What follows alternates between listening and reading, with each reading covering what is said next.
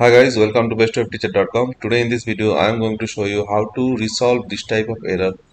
Fatal error, uncaught error, function name must be string in. This is the error. Actually this is this error coming from in wp-includes and meta.php on line number 18.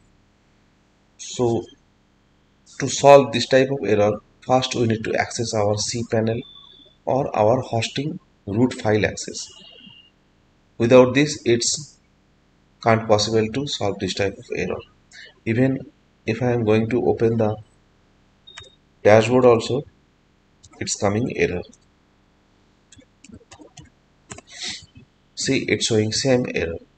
So first go to your root file access.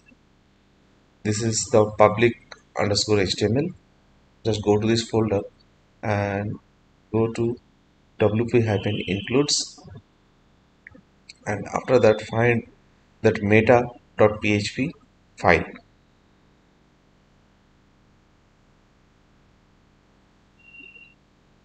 So this is the meta.php file. Just rename this file, rename it, and after that just refresh your website once again. Again it's showing different error. Now go to the wordpress.org and download a new installable WordPress file. Save it in your desktop or any other area. After that, this is the WordPress installable file. Again same, go to the wp-includes and find the meta.php file.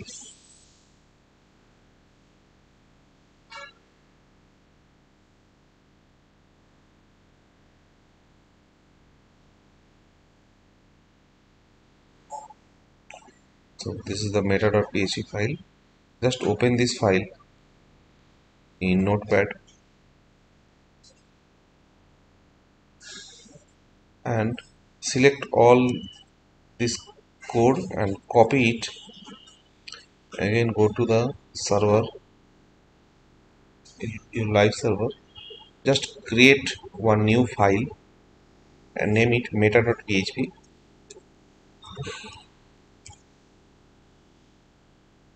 Create it. After that paste the copied code here and save it. Okay,